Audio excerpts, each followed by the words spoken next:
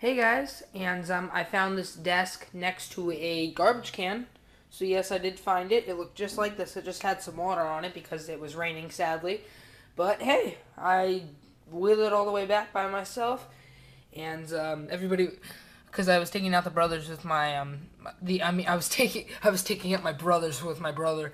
I was taking out the trash with my brother and my sister because we had a lot of garbage, and I took the day off for my birthday.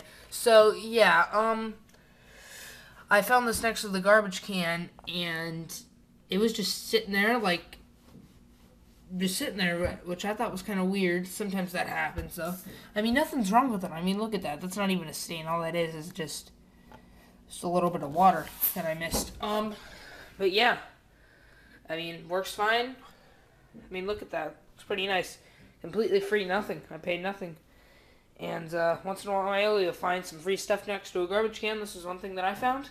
If you found anything weird next to a garbage can and you've kept it or at least saw it.